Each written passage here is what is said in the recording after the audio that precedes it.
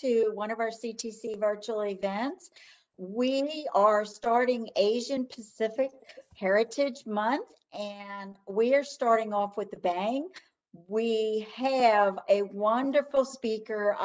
This is Grace Kim. She is the Assistant Director of the Residence Hall over at Baylor University. So she's definitely going to have a life story to tell us. Before we get started, make sure that you go and register for the event. Remember that registering for events puts you on a list for our library scholarships. So go to the library website, look for events, and you will be able to register. So I'm going to go ahead and give the floor to Ms. Kim and take it away. Welcome. Hello, nice to be here. I'm so glad to be here. Like Cindy said, I'm Grace Kim. I'm the Assistant Residence Hall Director at Baylor University in Waco. I'm really excited to share my story today. I think this is such a really cool program that you do at CTC, and I actually took a summer class at CTC a few years ago, and so I think it's such a great way for getting to know the lives of different people that are really living different lives from you and breaking down those stereotypes and getting out of your little bubble every once in a while. And so when I thought about what I could share today, I wasn't really sure where I could start. And so I kind of decided to just start at the beginning. And so for me, I'm a big reader. I love reading books. And growing up, that was just like a thing I loved doing. Just like Harry Potter and like the Hunger Games, even Twilight. And so that was really fun for me. And so when I think back and look at my life, I think of my life as kind of a big storybook of sorts. And so when I think about the beginning of my story, I often think of it as like the introduction of a memoir. So I've read a lot of those recently. One of my favorites have been Homework by Julie Andrews and The Ride of a Lifetime by Walt Disney Company CEO Bob Iger. And I think just listening to them talk about their life and what lessons they've learned throughout their life is so interesting, especially for people more experienced than me or in leadership positions or having, who have lives super differently than I do. So if I were to look at my life, especially my life in Korea for the first few years of my life, it feels like it was just the introduction section to a book of like my life, just where it's not really like a main plot of my life story, but the background information is super important to have context into my life because obviously that's kind of where my heritage comes from and how I kind of look at things and see how I live my life is based around some of those cultural heritages and cultural implications and how I grew up. And so I was born on the southern coast of South Korea in a little town called Changwon. And I grew up there. I grew up as a pastor's kid. I played piano. I attended an arts kindergarten. And then I started first grade and then immediately moved to the US like a few months later. And so it feels unreal because I was so young. Literally, I was like 6 years old when I moved. And so I just have random snippets of memories from childhood, like riding with my maternal grandmother on her moped around her farm that my grandparents lived on or taking piano lessons from my other grandmother, who was very strict, but I learned a lot of skills through her. And then like family trips to Baskin Robbins, which is where we loved eating pistachio almond ice cream. And because it was like one of the few places my mom really liked to eat ice cream. And so I have just a random scattered group of memories and skills from my time in Korea, just like the fact that like Korean was my first language, or that I learned piano super early on so that I could literally play the entirety of Für Elise by Beethoven for my first grade talent show, which honestly, when I think back, I'm like, those poor other kids in that talent show, why did my parents let me do that? I feel bad that they had to go after me playing Für Elise.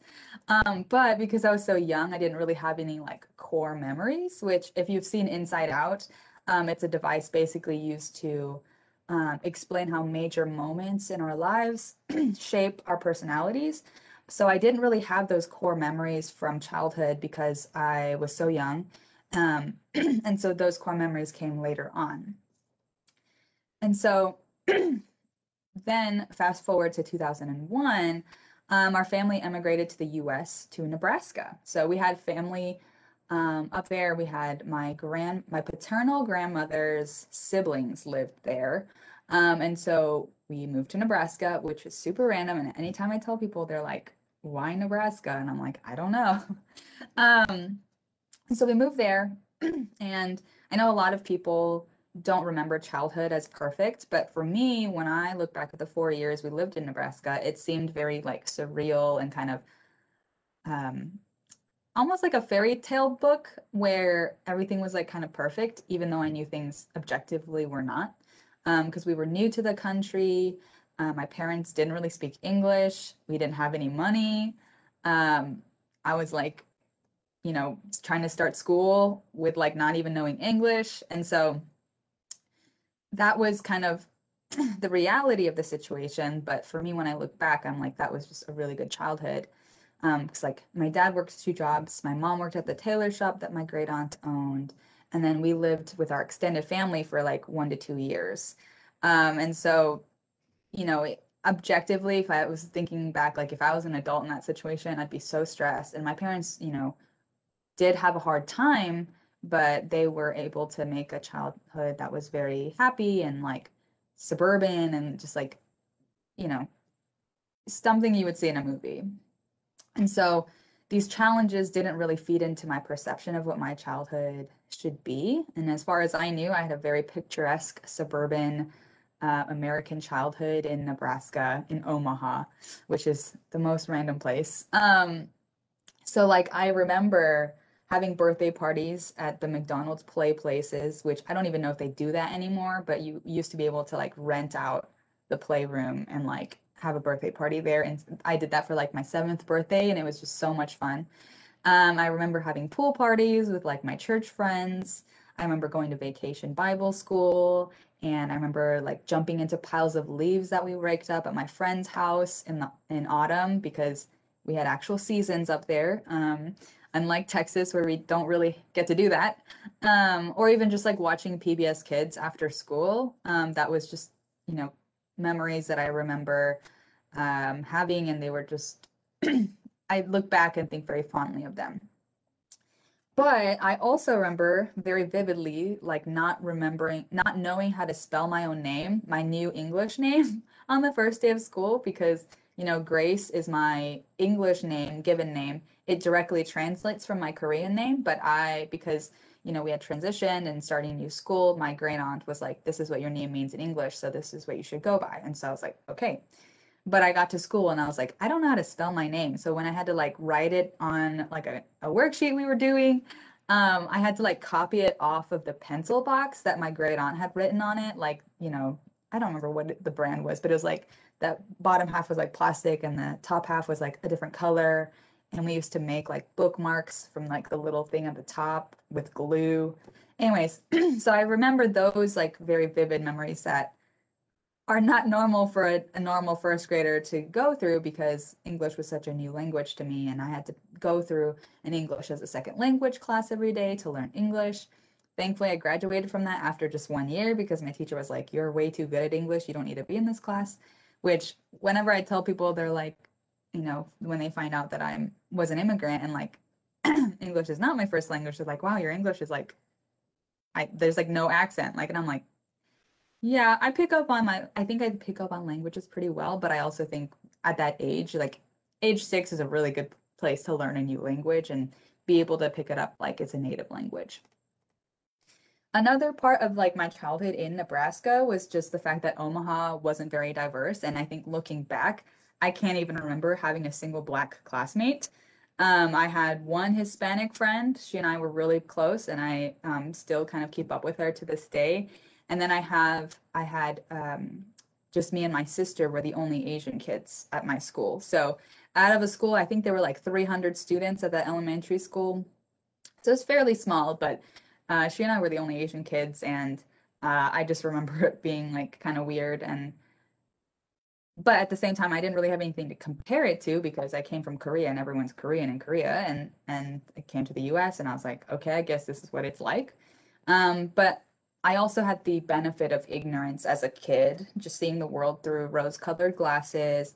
I wasn't really aware of any side eyes or glances or microaggressions that we might have gotten as a Korean immigrant family, or even just my parents had maybe gotten, just like little glances or like little snide comments of like, oh, you're don't even speak English, like go back to your country. Like I didn't see any of that because I was so young. But I know it wasn't very easy for them, especially considering, their families were thousands of miles away in Korea. They had no money, and tensions were really high after the fact that the terrorist attacks on 9/11 was like 5 or 6 months after we moved here. And so, like, a lot of Americans were not happy about immigrants or not happy about seeing quote unquote outsiders coming into their country. And so that was kind of hard. But at the same time, the four of us had each other.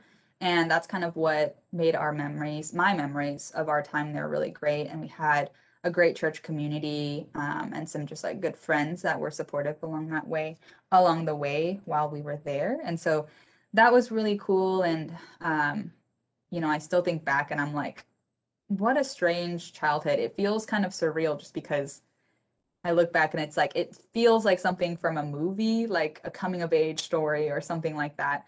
But then I think back and I'm like, those are my memories. And so we had fun with the little things that we had, the little money we had, and we were able to appreciate our time together as a family, kind of going through this difficult time together, like coming to a new country and learning a new language. Like my sister, I remember she went to preschool and she was even younger than I was. And so she went to preschool, and I remember my mom telling the story of how my sister came home from preschool one day and she was so sad and was like crying because they were doing a story time at preschool, and all the other kids were laughing at the story, but she couldn't understand what they were saying. And so she was like really sad that she couldn't laugh along with them. And so it's like little things like that where it's like they kind of shaped our memories and shaped kind of how we grew up that were very different from other kids in our school and at our church, um, but kind of shaped who we are now. And so that was really, really awesome. And we had, I have great memories of it still, and we still have friends up there. But I think looking back, it was just 4 years of really, really hard times, but also a lot of like happy memories as well. Like I remember my 10th birthday party was just the most fun. We went to like an indoor play place that was like a jungle gym, and like you got to climb all these things, and they had a pool and like a foam pit and things like that. So that was a lot of fun. Um, but that was kind of, a weird thing to look back and be like, oh, I really was a child and I was looking through rose-colored glasses and not seeing the hard things as much as I would have if I was older. And so that's definitely something I keep in mind when I look back at those times. And as I get older, I hear more stories from my parents about how hard it actually was, and how homesick they were. And I get more appreciation for kind of what they stuck through. And being really mindful to make sure that me and my sister's experiences were still good and still happy. But before I move on to my next section, are there any questions for me in the chat? Yes, I actually had a question. Yeah. So I know that it was probably a lot more difficult for you when you were younger with the language barrier, but can you appreciate it a lot more now that you're bilingual, if not, knowing other languages? I know it's a better appreciation of it now. Yes. I will say my Korean is definitely not as good as it used to be as a kid. I think just because growing up, I was very just like assimilated with American culture, and I didn't have a lot of Korean friends growing up. And so I mostly spoke English. And so as you can tell, my English is very good. And so my Korean is not as well good. Okay. Um, but I still definitely appreciate the fact that I can still read and write Korean and I can understand it pretty well, even though I can't speak it all that great. I'm still fluent, but it's just not at the level that I would like to be at.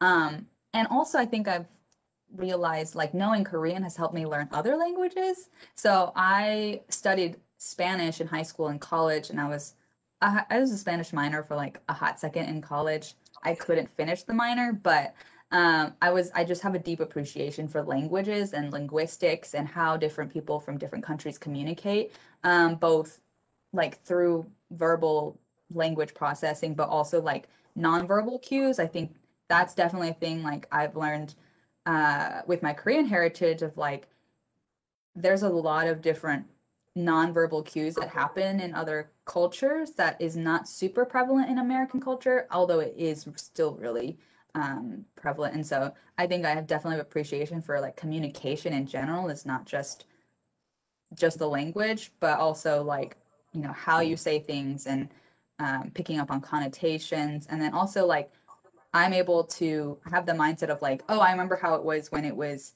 I didn't understand this. And so when I meet someone whose second language is English or third language is English, I have a lot of friends that are like multilingual. And if they get like confused about like an idiom or like different phrases that we use or slang or like just connotations that, you know, certain words actually have a negative connotation versus a positive connotation, even though they mean the same thing. I've been able to kind of explain that to them a little bit better with that extra mindset of like having that background of being a second language learner. Cool. Okay, I, so we actually do have a question on Facebook from Christina Lee, and she also says, "Thank you for sharing your story." Her question is, how do you think your experience as an immigrant or from a different culture has helped your role as in your current position? Yeah, I think that's a great question. I think for me, it's all the idea of, you know, I'll talk about this a little bit more later, but kind of the identity of like, where do I belong and like what is my background and what is my heritage of being an immigrant? How does that tie into who I am now and how does that show up in different places? Like, for instance, like having history with like going back to Korea for the first time in like 15 years or so, like a few years ago. Um, the feeling of like going back home and being like home is the motherland, as and then going there and being like, oh, I'm super American, like I am an American but also like I look like all the other people here. So it's like a weird dichotomy of like I look like all the Asians here but I am clearly not the same. We don't have the same lifestyle because I've grown up in the US and I've, you know, have a lot of the American values. And so it's a little different in how that shows up. As far as my job, I think it shows up in the way of like understanding of where different people come from. I mean, I have a lot of residents in my hall, and a lot of them, some of them are, you know, international students, and so they are not American. But I also have some that are, you know, immigrant kids or are also immigrants themselves. And so when I have those conversations, especially with like my student leaders, I'm able to come from that perspective of understanding more of what that is actually like, and kind of relating on those things. If especially when a lot of times they might feel like there's no one else that understands that, or they might not have a lot of friends that understand that experience firsthand. Because sometimes, you know, it's great to have that support of, you know, I understand your story and I am like thankful that you're here and, you know, are supportive in that way, but it's not the same thing as talking with someone who has actually lived that experience, and actually knows what it's like firsthand. And so I think that kind of support really helps. Great response, great answer. And I was just I, gonna chime in that I really, wish I could have brought my kids up learning a different language. I think it would have served them well. Even myself, I started off with French in high school and college, but I that's never awesome. stuck with it. So, I don't speak it fluently, but it's something I definitely wish I could go back and do. Yeah. Before you move on, I just have one quick question. Did your parents speak English when they moved over here? They had a very basic understanding of English, because in Korea, actually, you learn English in school. So Oh, well. you learn basic English and like just going through secondary school in Korea. And so most Koreans have a general basic understanding of English. It's just the speaking and the conversational more type things that is more difficult. They learned pretty quickly and they're really good now, but it was definitely a process, especially in casual conversations. I think that's, you know, when you learn, you know, even if you took Spanish classes in high school, it's like very formal of like, hello, how are you? How is the weather? You know, very like certain phrases that you know how to say. But when you're having a conversation, you're not going to only say those 5 phrases that you've learned in class. And so I think that was the challenge for them. Okay, thank you. Yeah. So in 2004, my dad got a senior pastoring job here in Central Texas, just down the road from CTC in Harker Heights. And so that church was looking for a new full-time pastor for several years, and my dad was looking for a new full-time position as well. And so he got the job, and in December, we packed our bags and moved down to Killeen. It was very different than what I had known before. As a 10-year-old, I was fully convinced that Texans rode horses to school, and I was like, they're all cowboys. It was weird. I think people still think that now, but I have to be like, no, we're not like that. But I do see horses on the side of the road a lot. Like, I've seen horses being ridden just like on the side of the street several times in high school. But Texas life was very different. And so for one, there's no winter really or seasons. And so compare that to Nebraska where we did have all 4 seasons. It was very different. And then another switch was like I couldn't understand my gym teacher's Texas accent for several weeks. I just had one teacher who just had a really strong accent, and so I couldn't understand him for a little bit. But overall, like I adjusted pretty well, and it was a good experience for me to have such a diverse school. Killeen being a military town, it was very like a lot of different cultures, a lot of different like backgrounds and people coming from all over the world. And so that was really cool. And then also being able to attend a church that was much bigger than the one that my dad led in Nebraska was really great. And I made some really close church friends that way that were my age who were also Korean. Some of them half, some of them full Korean. And so that was really cool. But middle school and high school were kind of where I discovered my love for band, which is kind of like I was thinking back and I'm like, I don't remember anything I did in middle school and high school other than band. Like band was my life, and music in general. And so I'd already grown up playing piano, but with band, it opened up a whole new world. And so after copying my friend into what instrument she wanted to play, because she wanted to play clarinet, and I was like, I'm just gonna do what you're doing. I found a passion for a band that I still to this day credit to my 6th grade band teacher, Miss Jackson. I love her, and she just made band so fun and so exciting for me. And it was just a lot of fun in middle school. And so I got into band, region band, solo and ensemble contests. And in high school, I got into like area band auditions, region band, and then I did like solo and ensemble at the state level with some friends for concert band. But another huge part of that was doing marching band. And Texas marching band is a whole nother thing in itself. But that experience was such a huge part of my adolescence, and just it was where I made all my friends, my community. I learned really great life lessons. Like there's some that my high school band teacher says to me all like that he said like every day. And one it was like because I had band first period and he would always say, "Have a great day or don't. It's up to you." And that still sticks with me. And then the other one was like, if you're early, you're on time. If you're on time, you're late. And if you're late, you're left behind. And so that was another thing that's like that really accented like how important it is to be prompt and like on time and stuff like that. And so I learned some life lessons that way. And then I also like learned a lot of teamwork skills with marching competitions because there'd be 150 of us and we'd have to put on a new show and then learn all the sets and learn all the music and memorize all the music and memorize everything and then go and perform and compete in these competitions against a bunch of other schools in our region. And so that was a lot of fun. But I also learned like leadership skills. I, became a section leader and then I became drum major, who is like basically the head leader of the whole marching band for my junior and senior year. And so those opportunities were honestly just really transformative and like learning how I can lead well. Not saying I was perfect because I was definitely had some flaws in high school. But I was able to learn how to do those things and then grow in confidence of like, oh, I naturally ended up being put in leadership positions throughout high school, and like how can I use these skills and apply them to other things. And so that was just really a lot of fun, and I just have a lot of fond memories, and my best friends are still from band, and that was just a lot of fun. And then obviously like academics, those, I mean, that went well too, but I was like so focused on band. But I did well in school, I did well in my AP classes, and I had good friends throughout those classes. But one thing I remember is junior year, I had to write a 10-page research paper because that was like the year we learned how to write research papers. But the topic was like a college of our choice for English 3 junior year. And so I chose Baylor.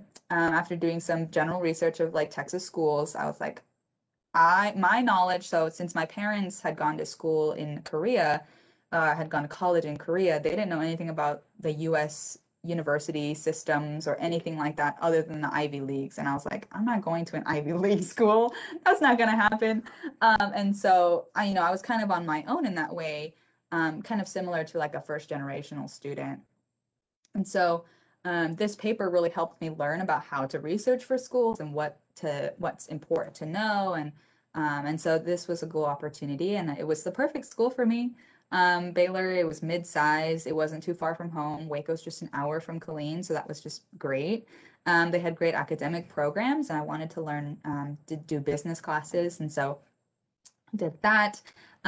It was a Christian university, and so as I had gone through 12 years of, first through 12th grade in a public school system, I wanted something different and kind of wanted to see what it would be like to go to a Christian private school. And so that was another perk. And it was just a beautiful campus. When I visited campus for the first time, I still remember that feeling of like, this is where I'm supposed to be. I'm going to go here. And so that was just really amazing. And my dad was like, you're going to have to figure out how to pay for it because we don't have the money. And I was like, I'm going to make it happen. And it did. I managed to get the scholarships, and it was great, and managed to be able to afford school. And so that was really, really amazing. And so I came to Baylor, and kind of just, I came here and I was like, okay, we'll just get a fresh start. We'll see what happens. But what was interesting is when I came here, throughout the 4 years, I started realizing that I feel like I didn't fit in with the Asian groups because I didn't feel Asian enough. And then I also was at a predominantly white school. So then I was like, I'm not white. So I was like, I'm not white enough either. So like, where do I fit in? And so something that was really great is through band, I was able to find community again. So marching band at Baylor starts like 2 weeks before classes start, a week, 2 weeks, something like that. We move in early, and then we do a week of band camp. And so obviously you're with these kids with each other for like the whole week. And so I was able to find like literally my 3 best friends from band. I met like the first week before school even started, and we stayed friends throughout college. And I'm still friends with them now. I went to one of their weddings like last year. And so it's been really cool to find that community through band again. And so community, was a huge part of my college experience and finding community.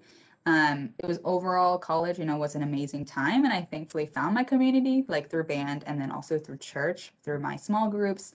And that's kind of where I made my girlfriends. Some of them I ended up being roommates with junior and senior year, and I'm still really close with them now. And I stayed with those, two, I had one small group from church, and then I had a small group from band. And so we all like stayed close friends throughout the entire 4 years, which is honestly kind of impressive. But academics was definitely a challenge for me. Growing up, I did really well in school without having to try super hard. And so I was used to that. And then I came to college and I was like, oh, I'm not as smart as I thought.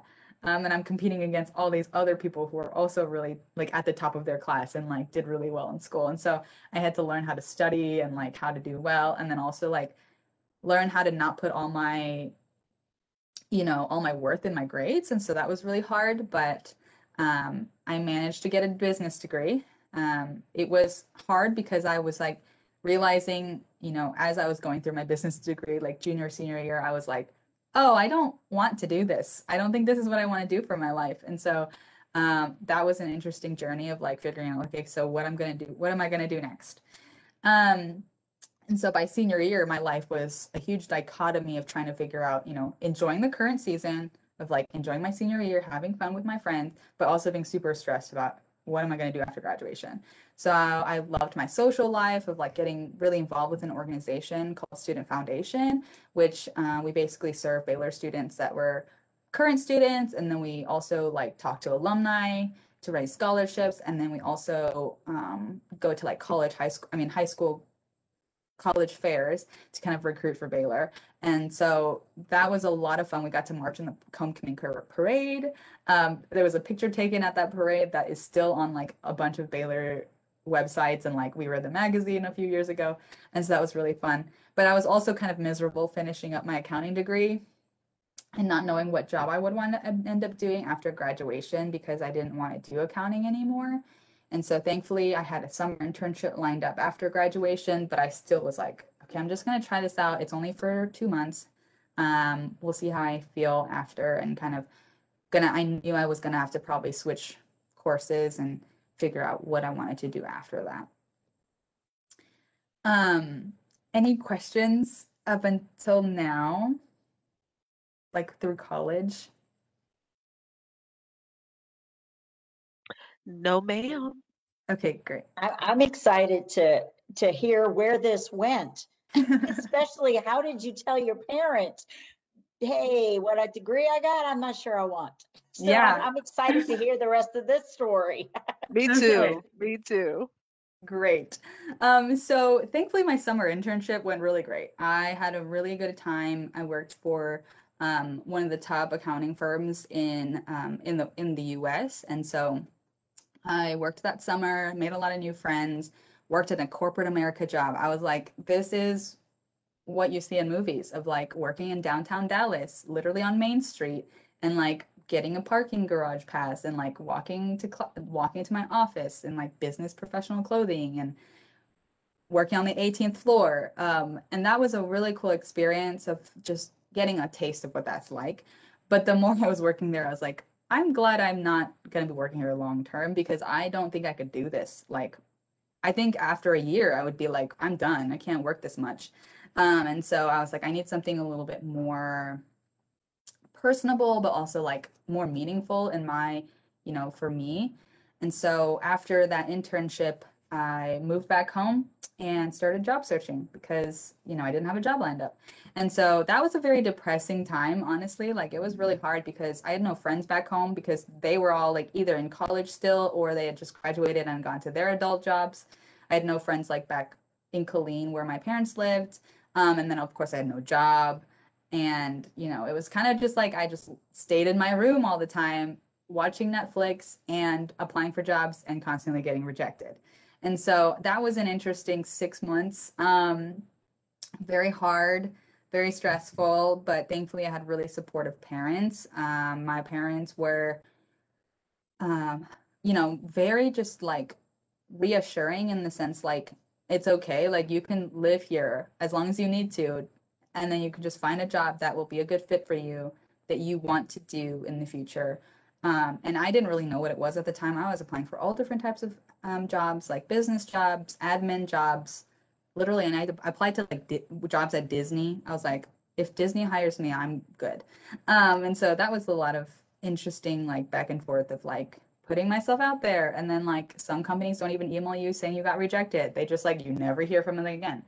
So that was interesting. But and then another part of that was like just that loneliness of like, no one tells you how lonely that like year after you graduate, a year or 2 years after you graduate college, of like that young adulthood, especially if you're not married at that time, is like going after 16 years of constant school and friends around you all the time, having the same schedule, and then you go to like you're graduated and like you have like no friends, and then you're like, or you're in a new city and you don't have friends, and then you have a new job that you maybe like or don't like. And so I think that's not talked about enough, but I trusted that God had a plan, and my parents were very supportive, like I said before. And in November, a job opened up at Baylor Law School, which was perfect because I had previously worked at the law school in undergrad as a student worker. And so I had the opportunity to go back to Waco, and I applied for that job. And at the on-campus interview, this was like, I think December time, I realized that what I really wanted to do was student affairs. So basically just working with college students or college-aged students and help basically support them in pursuing their dreams of like getting their education, but also like college is a very transformative time. And I knew that I wanted to be there to kind of coach them along that way, but also like hold their hand if they need it for a little bit, or kind of just give them that push they need to like believe in themselves, because you know that self-confidence will really wreck you sometimes. um, I was on the on-campus interview doing a group interview with a panel of people, and one of them asked me like, where do you see yourself 5-10 years down the road? And I was like, I just want to help college students like achieve their dream, honestly. And then as I was saying it, you know, when you do interviews, you kind of BS some of your answers. And but when I was answering that, I was like in the middle of saying it, I like stopped and I was like, actually, that is what I want to do. I think I figured it out. And so that was really great. And I got that job, which was great. And so I got into the law school. I worked there for almost like about a year and 9 months. And so I worked in the admissions office doing an admin work for admissions and financial aid. That was a lot of fun. I loved, you know, everyone at the law school was just amazing. I loved being back in Waco. I still had a few friends in town. And so I made new friends of like young adulthood after graduation. And that was just a great time for me to like figure out what I wanted to do. And that's when I started transitioning to thinking about what I wanted to do for grad school and if I wanted to go to grad school after working at the law school and thinking about student affairs and what I could do with that, because I had a few friends that were in grad school for student affairs at that time. So I reached out to him. But then, as in the middle of like thinking about what I wanted to do for grad school, a friend told me about a hall director job that was opening, or that had been open, and they were still looking for applicants. And so I was like, I have no experience in being an RA or working in the residence hall. I was not involved in my residence hall when I lived on campus. But she was like, no, it's fine. Like, you don't have to be that experienced. And this position, because it's an assistant residence hall director job, it is not as demanding and you don't have to have a master's degree. And I was like, well, perfect opportunity. I get free housing, get paid, and then get a meal plan.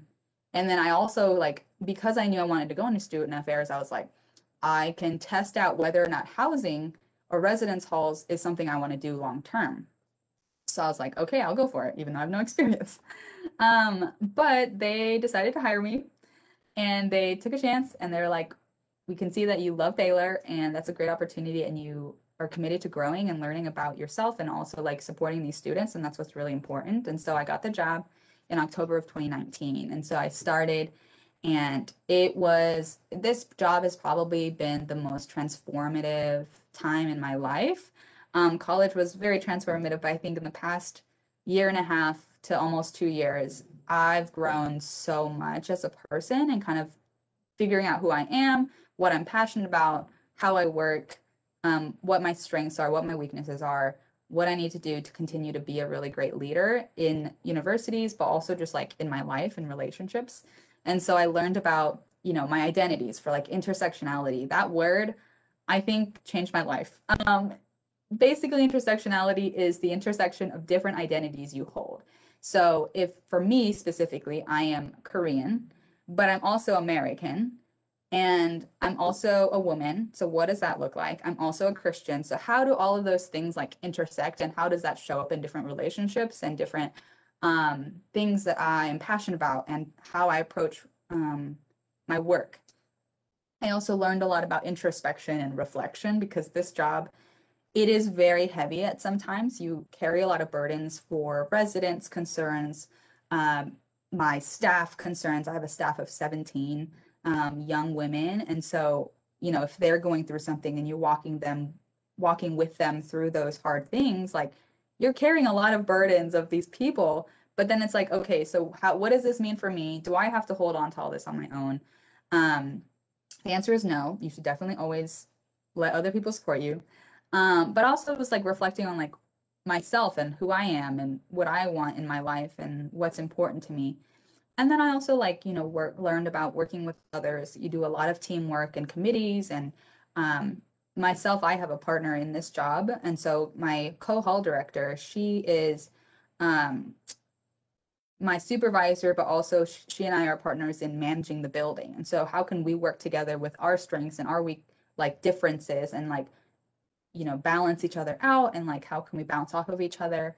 Um, also with setting expectations, like what are my expectations for what I do in this job? What are others people's expectations of me? What are my expectations of other people? And clearly communicating those things. And that came with practice and also a lot of therapy. I started going to therapy, and I also like learned how to talk about my feelings and having hard conversations, because we have to have those conversations in this kind of job where you're dealing with people and like people's feelings and people's development and growth and student leadership. And then of course, like supervising students and learning how to do that, because I was like, I'm only a few years older than these students. How am I supposed to be their boss? But I've learned that, and I've learned what works and what doesn't, and what I'm good at and what I'm not good at. And then of course, like the pandemic has really shifted a lot of what we do, and I've learned how to be flexible and be a team player and really pick up, you know, what other people are putting down, and then also like being okay with changing gears very frequently, all the time. Literally last year, like from April to June, I think we switched plans like every week, and so that was a lot of work, but it was really um, a time of growth, because I was like, I'm just gonna let go of control, gonna see what happens. I'm gonna let go and see, like, I'm just gonna control what I can, and if I can't control it, I'm gonna let it go and just go with the flow. But this job has also been a confirmation that this is the field that I want to be in long term. I've kind of realized like I love especially working with student leaders and helping them develop their skills, and challenging them, but also supporting and encouraging them. I think Generation Z is, you know, there's a lot of hurt, and there's a lot of mental health issues. There's a lot of self-confidence issues with all different things going on in their lives. And so I want to be able to kind of mentor them and coach them along that way, and just be like, no, you are doing a great job, and I believe in you, and I'm proud of you. Even if you think you're not doing well, like I'm really proud of you and the work that you've done and the growth that you've had in the past 6 months that I've been supervising you. And so that's been a really rewarding process. And I have a few seniors that graduated last year that I still keep in contact with. One of them, she actually got a job at Baylor. And so I'm like, I'm just like so proud of like seeing their growth and like seeing how they're succeeding and doing really well, and how what they've learned in this job has really come into play in other parts of their job, which is really, really amazing. But yeah, before I go on to like kind of where I am now, I'd love to answer any other questions that y'all might have. Yes, I have a question. You came into your new position, it sounds like maybe towards the beginning of the pandemic. How did you feel about that? You know, coming into a not so new organization because you were already familiar, but still a new position. The transition was hard. I think I came in October of 2019, so I had like 4 months of normalcy, and then we shut down for the pandemic. And so that was weird of like, oh, this is what it's like to do this job. This job is already hard in itself. Being a hall director is one of the hardest jobs you can have on a university campus, in my opinion. A lot falls on this position, but I felt, you know, here's the thing. I think if I were to have gone through that without a supportive team, I would have been a disaster. But because my department, the Campus Living and Learning at Baylor, is a very supportive and very tight knit community. And so we, you know, their team of hall directors, there's like 18 of us or 20 of us. Um, we've been able to bounce off of each other and really depend on each other, and have times to cry of frustration, or like have times to really like talk about what we're scared about, or be vulnerable with each other, um, that I don't think I ever had before. And it was especially in a work setting. And so having that support system has really made all the hard stuff feel like I can handle it, if that makes sense. So I think especially also in my building, the other two women that I work with in the professional world, like my co-hall director and then our resident chaplain, the three of us were around the same age, and so we really depended on each other in the past 2 years. We all three of us came into the role pretty new. They started like 2 months before I did, but like they were also new to this position, and so really depending on each other and leaning on each other has been the best thing. And I think, some of these people I'm definitely going to be friends with for life. And I'm just really grateful to have them. I think that's what made it worthwhile and that I've even made it this far. I can't credit all of it to my own my own doing because I know that I wouldn't have been able to do it without the support. I have a question. Yeah. Thank you, Grace. You knew that you didn't know what you wanted to be. That I've heard that so many times, people graduating and they don't know what they want to be. Do you encounter that in your job? And what are some of the things that you help your residents if they encounter, especially if their parents, they couldn't afford to put them in college and it's like, you're going to be this and you're not going to go do another 4 years into different. How do you deal with that?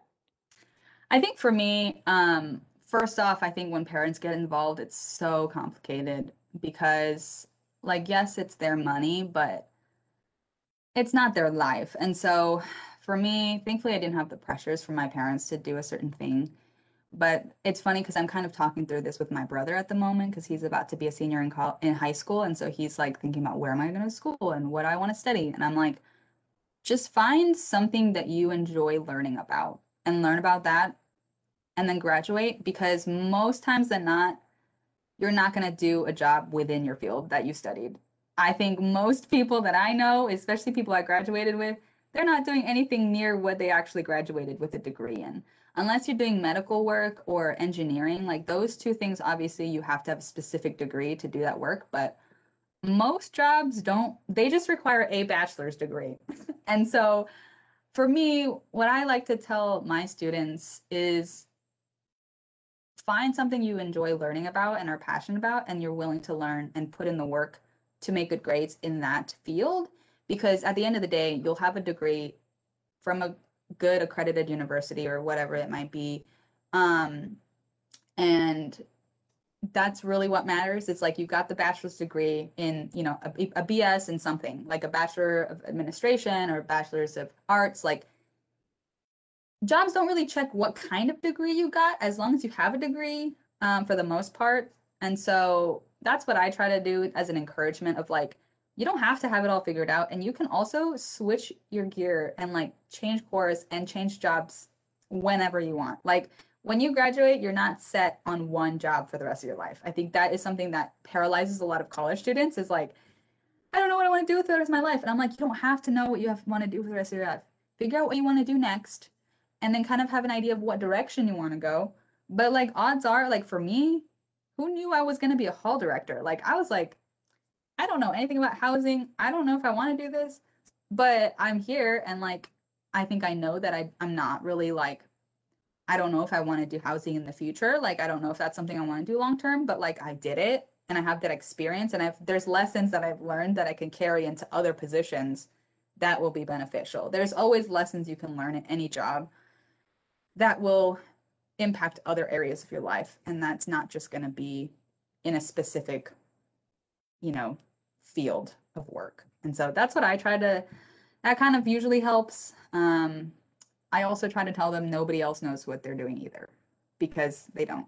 From what I've heard from other adults that I know, nobody knows what they're doing, especially anyone in their 20s. If you ask them, they're like, I don't know what I'm doing with my life, even if they have a job that pays well. So they're not alone. I think that's something I need people to understand, especially college students that are like freaking out about comparing themselves to other people. It's like, you're not the only one in this boat. There's a lot of people struggling there with you and you're not alone. You just, there are some times you just have to get through the hard stuff and then you'll come out the other end a little bit stronger and then you'll be okay.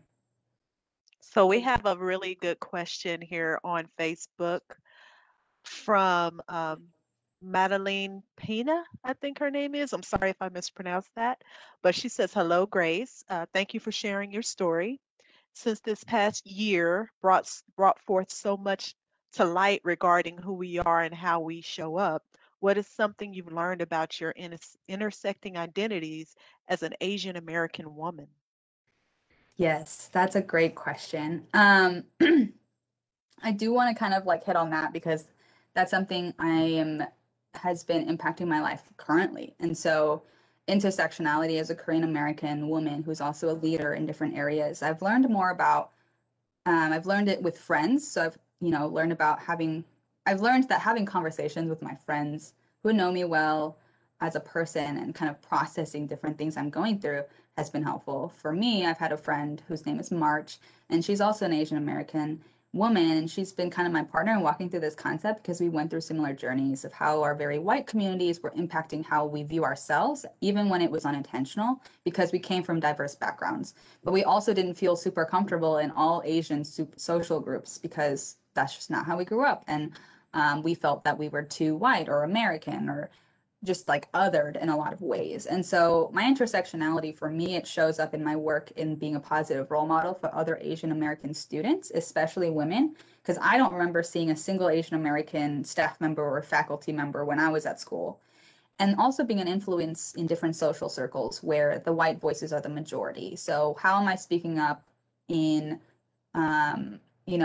speaking on behalf of some like my culture, but also like other minority groups. Like I know a lot of times it's not even like intentional, but just because you have a lack of understanding, some people in the white community just like are ignorant to the fact that there are other life experiences that can view a specific situation very differently just because they have a different life experiences. And so that's kind of how I try to do that in my work, but also my relationships, embracing my heritage and like sharing with my friends and how talking about how, there are some things in my heritage that I don't want to carry on with me through, for my next generation. But also there's a lot of great things about my heritage that I'd love to carry on with me, especially food and like holidays and things like that. And sharing it with my friends that are not Korean or not Asian has been really fun. I had my best friend from college. She really brought that out in me because she would always ask really great questions and be really curious and wanting to know more about my culture, but also like being brave and sharing my story, like how I'm doing today. But also like sharing it with people that are different or people that, may not understand the Asian American lens of and the Asian American experience. But it also shows up in like how I interact with other minority groups, especially I think Black Americans is a really big conversation right now, is because for a long time Asian Americans and Black Americans have been pitted against each other. And so how can we go through and how can we resolve some of these um, negative feelings toward each other, and how can we get to the root of the problem, and how can we address the anti-blackness in the Asian community, and how can I have these conversations and being like, why do you have this stereotype and why do we have this stereotype, and talking about those. I think between both the Black Lives Matter movement and the rise of hate crimes against Asian American people, especially due to COVID-19, a lot of those conversations are being had right now. And I think I'm in a unique position of being an Asian American person and having the sphere of influence of my Asian American friends and community and my family, but also like growing up with a lot of Black friends and growing up and like consuming culture from Black Americans and having friends that are also passionate about, representing their community as well. And how can we have those conversations together, and how can we come together to combat those negative stereotypes and address the subtle racism that's so prevalent in both of our cultures against each other, and come together to kind of fight that inner white supremacy and just the racism that is very prevalent in our culture. So that's definitely something that I've been really passionate about lately, especially in the past year. And I'm hoping to do that more, and also like learning more about what that means for me and how I can be continuing to do the work in myself to make sure that I am being a good ally, but also being a good representative of my culture as well. Great Great. response. And I had a question. Wow. It was interesting that you made reference to, what's going on as far as, um, Black Lives Matter, and then, the now, uplifting Asian Americans. Um, and then you may mention, that we are often pitted against one another. Um, do you think that because there was so much support behind Black Lives Matter, do you think that that what's going on with Asians right now, do you see any kind of comparison between, or do you just feel in general that it should be just uplifting everyone? I mean, because Black Lives Matter has been a big deal because there have been a consistent stream of acts upon, African Americans, and we consistently uh, losing our lives. I have two sons, so for me, it's a big worry. I have two Mhm. young Black male sons, and the world that they're growing up in it's not, it doesn't feel safe. It doesn't feel like the world I grew up in. So, do you see a comparison? Do you see a parallel? Are you as worried? Do you feel, you know, afraid for, people in your family or the males in your family? Do you see any kind of real parallel? Yeah, I've seen a lot of comparisons. I think for one, I think it's very clear that they're not the same. They're very different because I think, I mean, just the basic fact of the fact that Asian Americans' heritage in America are very different than Black Americans, because the history of Black Americans, like that heritage, they came from slavery. And so, like, that in itself, just because that was a systemic thing, like, we can't really compare the two. But at the same time, I think the Asian American hate crimes and things like that is bringing to light a lot of um, hidden history, of like unknown history with Asian Americans in like internment camps, and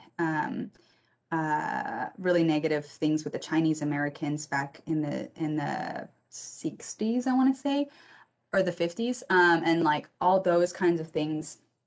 It's bringing that up to light and being like, oh, there's a lot of history here that we didn't learn because XYZ. Um, but at the same time, I think for Asian Americans, especially for those who were not as vocal about the Black Lives Matter movement, I think with Asian Americans, they are finally understanding their personal fear of people attacking them and being like, oh, this is a little bit of a taste of what Black Americans go through all the time, especially Black males. And so I even had a conversation with an Asian friend the other day that was like, I feel bad that I was not supportive as much of the Black Lives Matter movement, especially last summer, because now I see what's happening to my community, and I not understand it exactly, but like you get a little taste of that and you're like, oh, this is what it feels like to go out in public and being fearful of my life. I think personally, I definitely have had spouts of anxiety and fear of going out in public.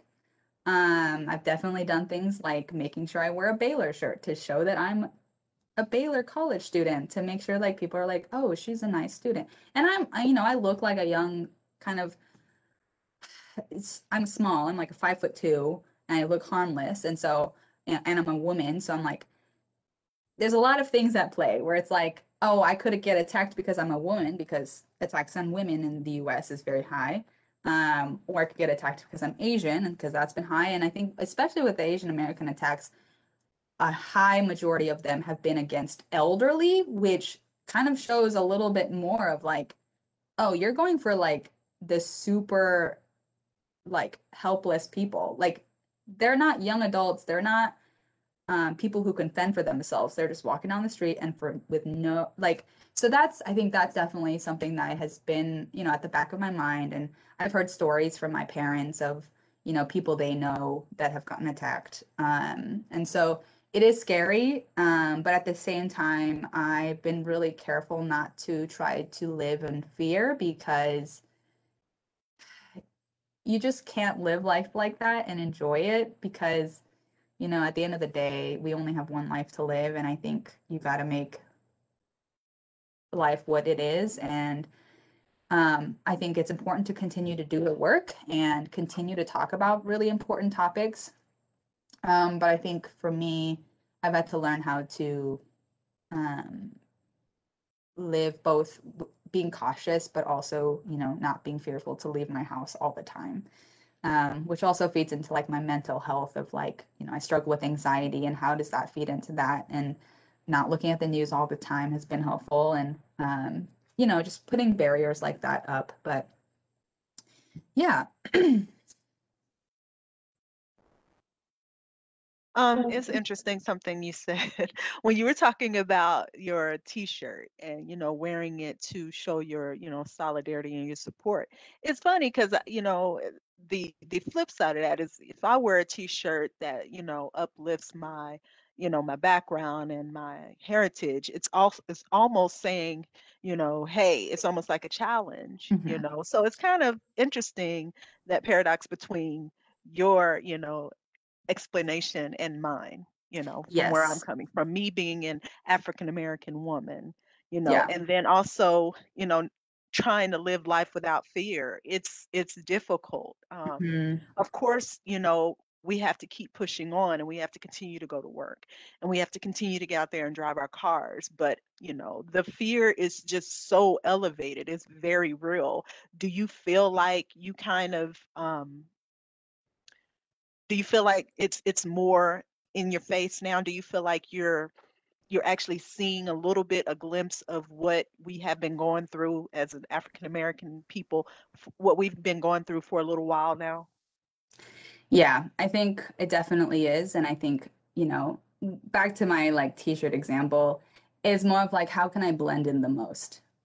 And people not see that I'm Asian, which is ridiculous because like if you look at me, I'm obviously Asian. Um, and I think that also goes into the privilege that I have of my skin tone being the color that it is. If I have sunglasses on and a mask and a hat, you're not gonna be able to tell that I'm Asian. Whereas like for you, obviously you can't cover up all of your skin. Like that just doesn't make sense. And so that is definitely something I have come like, I've thought about, and I think that's really important to keep in mind. But like I said, like they're not completely comparable situations, so I don't ever even try to like be like, oh, I know exactly what you're going through because that's just erasing a lot of extra context there that is systemic and that is has been specifically targeting Black communities for a really long time now. So I'm careful to say that, but I think it has made the Asian American community a little bit more aware of like what that little bit of fear feels like because for a long time we were considered the model minority and a lot of people fed into that myth of being that model minority of like, look at the Asian Americans, they're so successful and smart. Like, why can't all the other other, minorities be, as successful as the Asian Americans? But it's gotten to a point where it's like Asian Americans, especially people in my generation, are getting to the point where we're like, nah, that's ridiculous. We're not going to be quiet about this anymore. We go through racist things all the time. We just don't talk about it. And we're not ever vocal about it because in general, a lot of Asian Americans and Asian people in general just like kind of suppress all the stuff that we go through and we don't talk about them. And so I think that is also, kind of made aware in the mental health community as well of like a lot of Asian Americans and Asian people in general have mental health struggles, and yet it's never really talked about because it's considered taboo and going to therapy. And that's something I'm really passionate about because therapy has really helped me and has helped me grow as a person and has been a tool for me to be fully who I want to be and who I am, and embrace myself, but also not be crippled by anxiety all the time. Um, and so I like to, bring that into the conversation as well and making sure that especially other minority groups, because people of color are more prone to mental health issues because of the other things that we go through, other than just all the regular hardships, that I every agree. American goes through. I And agree. so I think that has been really helpful and having those honest conversations about therapy and, being vulnerable with myself and being like, even if it's just like right now of like, I was scared, like I literally a few weeks ago, I had a mental breakdown because I was like, I'm scared to go out in public. This was like the week after like all the shootings that happened. And I'm like, I could go to the grocery store and I could get hate crimes because I'm Asian, attacked because I'm a woman, or I could just get shot up for no reason. And so I was like, why are all these things happening? But then, talking with my parents and like talking about it in therapy and being like, I can't have all of these thoughts in my head all the time because that's just going to be so crippling and really hard. And I have to hold on to the goodness in the world and the hope that there is. For me, that's my faith and trusting that God will take care of me and not being afraid of death. Like, you know, death is not something a lot of us have thought about a lot recently because of COVID. But I think especially recently, I'm like, have to be okay with like, if I die, I feel okay that I'm going to heaven because of my own faith. But, there's a lot of scary things in the world, but I also have to be like reminded of the really good things and like reminded of my community that are all super supportive and my friends and the puppies and like sunny days, all the little things that kind of add up and being like, okay, there's still really a lot of good things in the world. And if I just focus on all the negative things, you're just gonna like sit in a hole and be really depressed. And so kind of shifting that mindset has been a process for me and a growing and learning moment. And I've had to be really intentional about it, but that has been helpful a lot. And for me, it's TV, films, watching uplifting things, talking to my friends, talking to my family, going outside to read books. This weekend was beautiful weather, or Sunday was. Saturday it rained all day, but Sunday was beautiful weather. And so I went outside to read and it was just like soaking up the sun. And for me, I'm getting really excited looking forward to the future. Even though I still have those anxieties, I'm looking forward to the future and being like, oh, I'm going to grad school so soon. I'm moving across the country and like going to be experiencing a lot of really cool things and having new adventures and making new friends and being able to kind of embrace and learn more about my Asian American heritage, but also like having a different set of students to work with and doing a different job, but also learning a lot of new things. And so I have to kind of balance the two of like knowing that there are really bad things in the world, but also not letting myself get so crippled by that I don't experience all the good things in the world. And, having, laughs over random YouTube videos or going outside and feeling the sun on your skin, like just little things like that. And I think for me, practicing that gratitude every day and being like, finding little things throughout the day and being like, you know what, today was a good day just because I got to go outside and see the sun. Or today was a good day because I have a job. Sometimes it's literally like I woke up and I had food and I have a roof over my head. And if that's all it is, then that's okay. Because sometimes we have days like that. But for me, I think gratitude and being, constantly reminded of the good things I have in life has been really important for me, especially in the past year and a half of so many hard things, so many things coming to light, so many hard conversations, and so much loss that it's been really important for me to make sure that I'm grounded in my faith and in my people and the good things in the world instead of just being crippled by all the negative and hard things, because if you look for it, you'll find it. But also if you look for the light and if you look for the good things, you'll find that too. So Thanks for yeah, that I've been trying to do dialogue. that a I lot. appreciate it. Well, yeah, we're gonna have to wrap up in a minute, and I was gonna ask if you wanted to say a few words, but that was like, I don't know how you would top the last thing that you just said. Do you wanna just say a few things or say hi, mom and dad, or I don't know if my tell us? parents are watching, honestly. I think for me, I've just learned, change is inevitable and the good and bad things are also inevitable, but you have to be willing to embrace the changes and the challenges and go at it with like an attitude and like a posture of like, I'm gonna step into the situation and I'm gonna try to learn as much as I can. But I'm also trusting that my life background has prepared me for this moment, or I can trust God that He will prepare me for this moment, um, especially if unexpected things come up. Because things don't always go according to plan, as I've learned. I've planned a lot of things in my life. None of them have really gone according to plan, but I, in my faith, whatever your faith might be, like for me, I've trusted that God has a plan for me, and I think that's been really helpful in figuring out like what am I going to do next. Who knows? I have a general direction that I want to go, that I think I want to go in, and then I'll kind of like let God take the lead in what exactly I do and let him show me the way, and put people in my life that will help guide me in that way as well. And, you know, like I said, I try to look for the good in life, but also be realistic of like, you know, there are crappy things and there are really important things that you need to talk about. And you need to remember that not everyone has the same life experiences as you.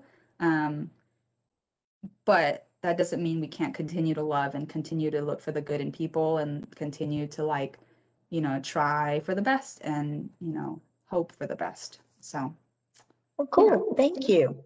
Thank you. Before I close out, Denise, any other questions for the for Facebook?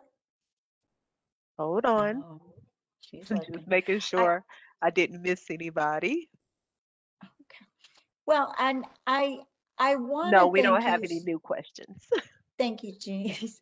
I want to thank you for sharing your story.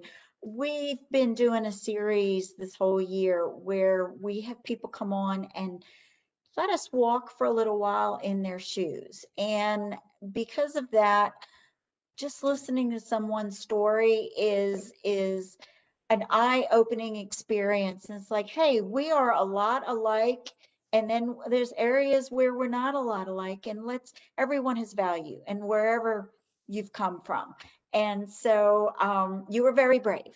thank you. You were worried about it. I would have been shocked to know that you were ever worried about this because you're a natural. So thank you so much. Thank your father, who was the person who got me to meet you.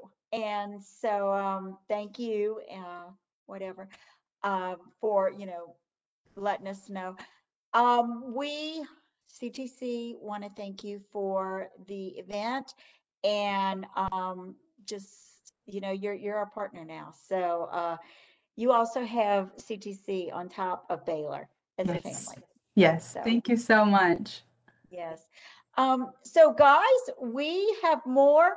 This Wednesday, we have our very own Fort Hood CTC professor, Michael Walls, who is going to do not a life story. He is going to do a lesson, a history lesson on how Asian Pacific uh, people in America contributed to American history. So that's on Wednesday at noon. And all throughout the month, each day, we're going to go ahead and post another link. So make sure that you guys check out our social media. Thanks again. You guys have an awesome day. I think the pouring down rain has ended, and now we all have beautiful gardens and a lot of grass. So go out, cut your grass, and pull your weeds. But we needed that anyway. So thanks a lot. Thank you, Janice. Thank you, Grace. Thank Thank you. you. And you're We'll see you welcome. guys later. Take us out, Janice.